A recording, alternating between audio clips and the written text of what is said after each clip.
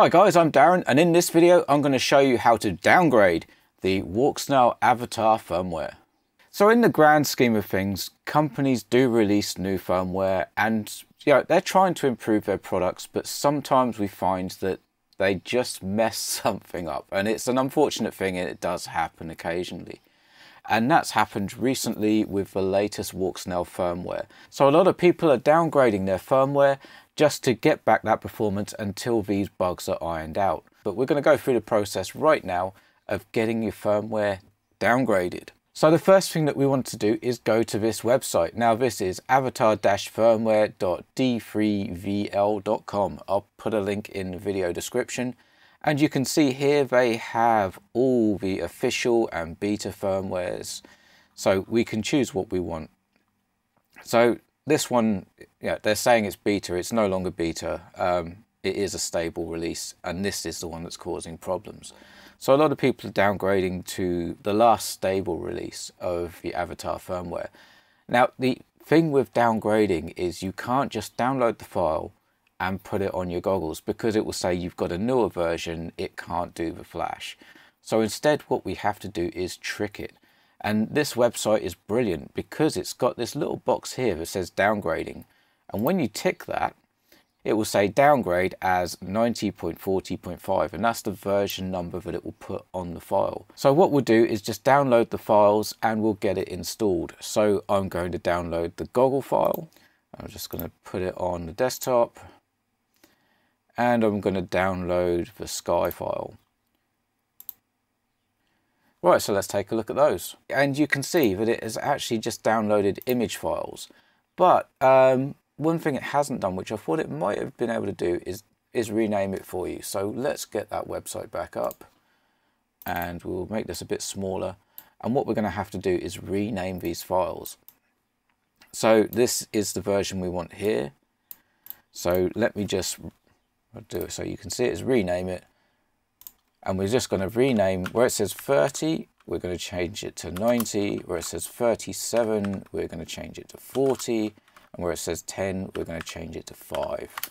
And we'll do that on the Sky file too. Okay, so now we've renamed our files. The flashing process is the same as always. Now, what I'm going to do is flash the goggles just to show that working, because there's one question that people usually have when you start renaming these version numbers. And what we'll do is we'll check that once we get everything set up and running. Right, so before we get started, I've just connected the goggles and let's go into the menu. So let me go down to device and device info. And we can see here that I'm on version 33.39.10. Ignore the firmware version on the transmitter. I've not actually updated this one yet because it's basically one I'm using on the bench at the moment. So that's why that's an older firmware version, but the process will still work. Right, so let's power down the goggles and get this firmware updated. So the first step, eject the SD card. Lose the SD card because it's in a stupid position. Right, now you put your SD card in your SD card reader or some way of getting it on your computer. When that plugs in, you may find that yours automatically appears. If it doesn't, open Windows Explorer, and what we're going to do is just copy the ground file onto the goggles. Now, it does say in the instructions to format your SD card, but to be honest, I haven't done that in a while and there have been no problems. So we'll just copy that file across. All you need to do is make sure that there's no other .img files on this SD card. They probably tell you to format it just to be safe, but as long as there are no other image files on the SD card, it won't flash the wrong version, so it's all good. And you don't then lose all your user fonts that you put on there, or any videos or anything like that. So we've got our image file on the goggles SD card, so now let's just eject that and put it back in the goggles. Now we need to power back on. Oh, hang on, there we go. And when you get this standby screen, we can start the update process. So get your really tiny little tool and put it in the hole for about 8 seconds. When the screen goes off, then you can let go.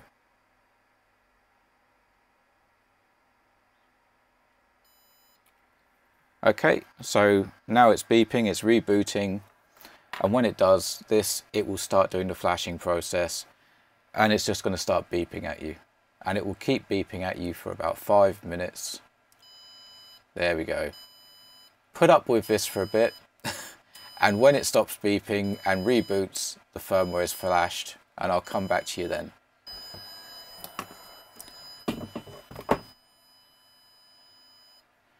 Right, that long beep means that it's finished. It's now going to reboot, and we'll soon get the video back. So again, I won't bore you waiting for it. Okay, so we now have our picture back. Sorry, I am pointing over here. You can just about see the edge of my other monitor here. But this is what I'm looking in to see in the goggles. So let's go into the menu, and we'll go to Settings, Device. Now, before we actually go into the device info, this was one question that people had. We've renamed these files, so 904005 in this case.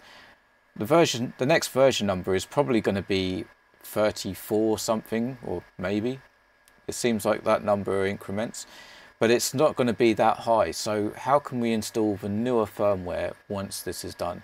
And the answer is, this just renames the file, not the firmware.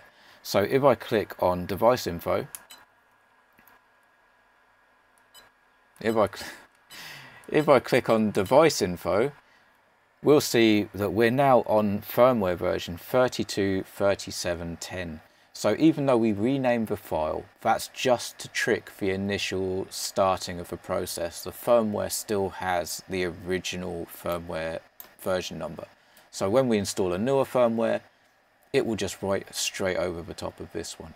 The process for updating the Sky unit is exactly the same. I've got another video on flashing firmware to these Avatar systems, so I'll put a link in the top corner, then you can watch that to flash. But all you need to do is click that downgrading box, and that will allow you to downgrade the firmware to whatever version you want, and it will all be good again until the next stable future version comes out that fixes the problems, which is forcing us to get downgrade at this point. But anyway, I hope you found this video useful. If you did, please give it a thumbs up, and also clicking the subscribe button and bell icon, that will help get this video out to more people. But there's probably stuff on the channel that you'll enjoy too, so please check it out. Thank you very much for watching, guys. Fly your models like you stole them, and I'll see you on the next one.